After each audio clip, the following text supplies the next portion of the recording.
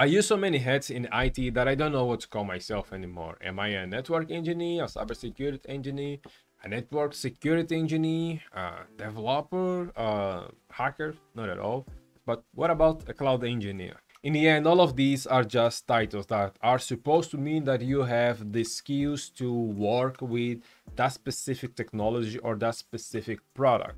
At least that's how I see it. And as long as I'm learning and having fun and sharing that with you, that's okay for me. And the next product or technology in my list is cloud networking, more precisely Azure.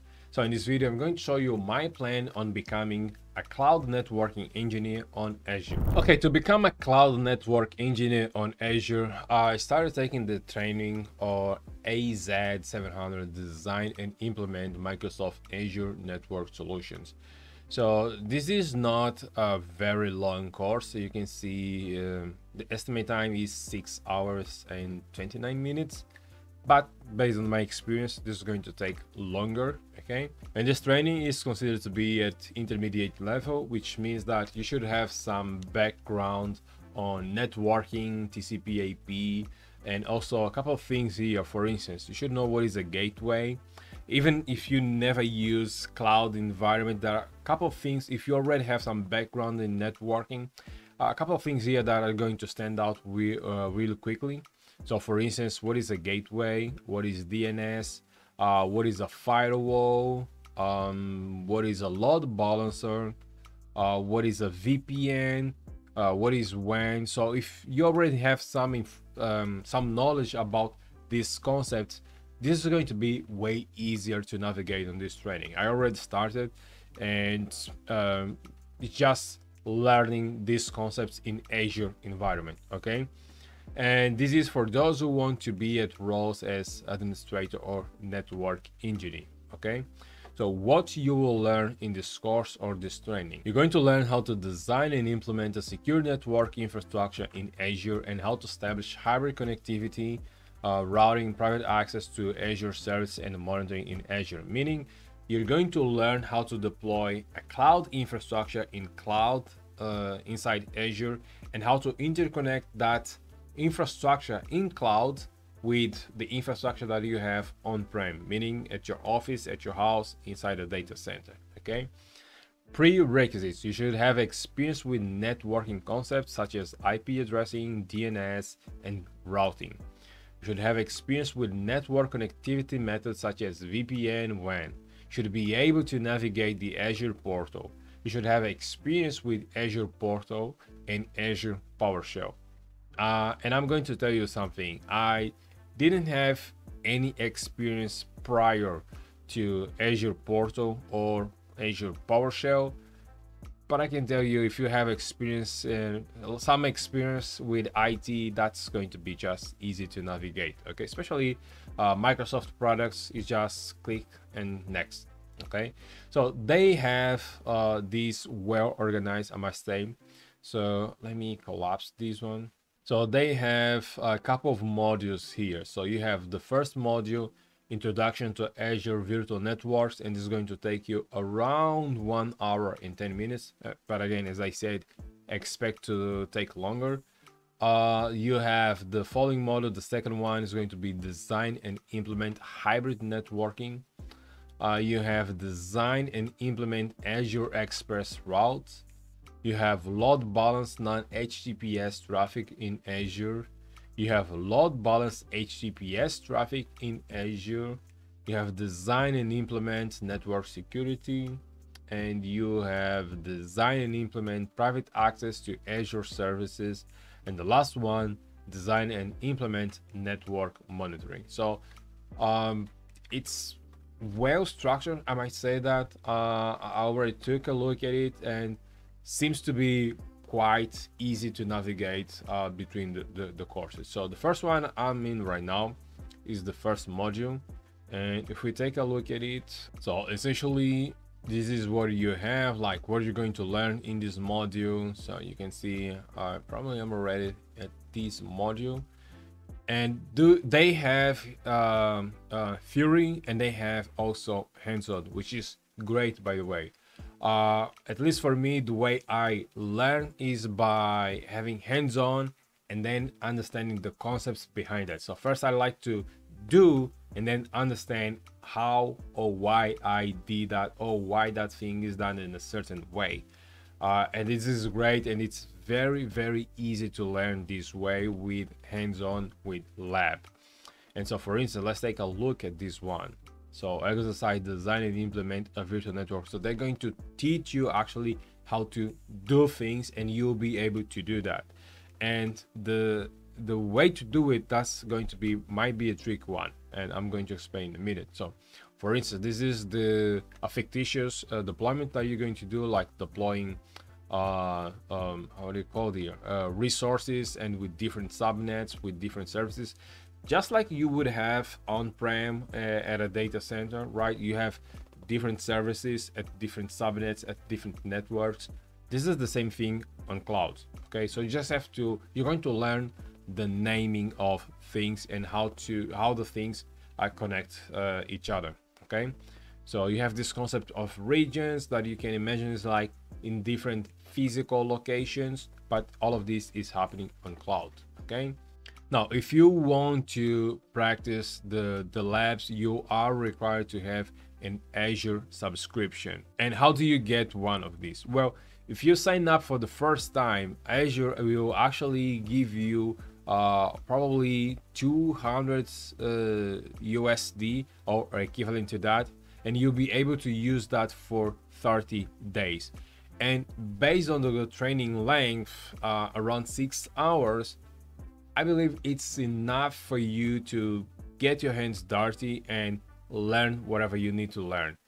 And I'm going to say you this, and I'm going to say it once, that restriction or that limitation related with the subscription is associated with the email that you use to sign up for this training. Know what I mean? And that's all I'm going to say. So you can launch the exercise, and that's going to take you to Azure portal, and then you'll be able to practice the exercises that they're going to have. So now to look at the exercises, so let's go to this module, and it's going to take us to this page. Let me increase this a little bit, and let me take, I'm going to remove myself from screen. Okay, that should be better. The font here is very small. So this is one of the labs, and you can see you have multiple tasks here. So this is going to be like you have a company, and this company has some services on site, and you're going to deploy the infrastructure on cloud. So the goal is to migrate the services inside that are on site to be sent to the cloud. Okay, that's essentially what you're going to do throughout the training. And they have all the information here required. These are some of the tests I already did. Okay, and so you have screenshots here of what the portal looks like. So it's not like they're just giving you instructions and it's just text. No, they actually have videos, they have screenshots, which make it quite easy to learn. And I'm enjoying the course, I'll be honest with you. And they have here all the steps. They're going to guide you through all the steps on what you have to do. Okay, so you don't have to guess, although there are some tasks that are going to probably give you the first example, and then the second and the third one you have to do by yourself. But again, this is going to be very easy to do. Okay, and you have multiple tasks here, but again, it's well written, this course. Now, another thing that I would like to point out is how am I taking notes for this training. Now, there are two strategies that I use. One of them is using Microsoft OneNote, and the other one is using this tool called Obsidian. So first, Microsoft OneNote, and why I'm not using OneNote, and why am I moving away from OneNote? Well, because of things that are happening with Microsoft, there has been just too much AI and too much lack of privacy, to say the least. So I am using more now Obsidian. Actually, I've been using Obsidian for years now, but the reason why I didn't move completely to Obsidian is that at the time I started using Obsidian, they didn't have this functionality to sync documents in cloud, meaning if you are using Obsidian in your device, in your computer, and you have another computer, you won't have any way to sync the files, or you didn't have before, and looks like they have it now. And the benefit with Microsoft OneNote is that you could sync your notes across multiple devices. So if I'm using on this computer, and if I open OneNote on a different computer, the notes will be saved on cloud, Microsoft, and then they will be synced. So which means that when I open in a different computer, I'll have my notes there. It was a great beneficial. It is one, but I don't know, it's just me. This is one of the reasons why I'm moving towards Obsidian. And Obsidian, it's quite easy and actually way better in certain things than OneNote based on my experience. So for instance, they have this cool thing here. I can order things by different categories. As you can see, I have books, business, personal, technology. So let's just take a look at technology. So I can have this in different hierarchies.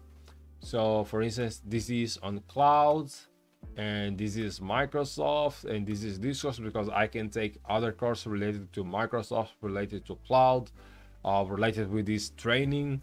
So more precisely, so I'm doing now the AZ design and implement, and I have these right now. This is the module introduction to Azure Virtual Networks, and I have here the lessons that I'm taking. So you can see it's nice and clean. You get to use this is in format of markdown, which means that you can like kind of use different formats for letters. So for instance, you can also use lists. What else? You can add images. Let me see if I can grab an image. So this is an image, by the way. Okay, you can reference notes inside notes. You can add the links to inside the documents that are external links. And so for instance, if I click on this one, it's going to take me to this GitHub where I have all the exercise for this course. So this is just the way I'm using Obsidian to take notes on this course. Now, to answer a common question that normally I receive when I'm taking a new training or a new course is whether I plan to take an exam, a certification exam. And the short answer is no. As I've been shouting here on the channel and also on my socials, you don't have to take certifications or take exams just because they exist. I'm a big believer that you are required to learn the skills to really understand the technology, but unless you are required, you shouldn't focus on taking certifications, on taking exams, because they're not a proof that you really know something. And when you focus too much on taking the certification, taking the exam, you kind of study under pressure. And for me, it just seems to be fun and interesting to learn the things that I want, to acquire the skills that I want, just because I want, not because I want to have a certificate that says that I passed the exam. Although I'm not saying that it's not important, but it's not as important as you really learning the skills and put those skills to practice. Okay, so I don't plan to take any certification at all related with Azure. This is only because I want to get this as one of the skills, Azure networking. I'm already AWS Cloud Network Engineer, what I can call that, and Azure is going to be another one, GCP is going to be another one, but just because I want to acquire the skills so that I can deliver them in the market whenever it is required for a project or not. Okay, so this is guy. Hope you guys found this video useful. If you took value from this, don't forget to subscribe, hit the like button, and I'll see you in the next one.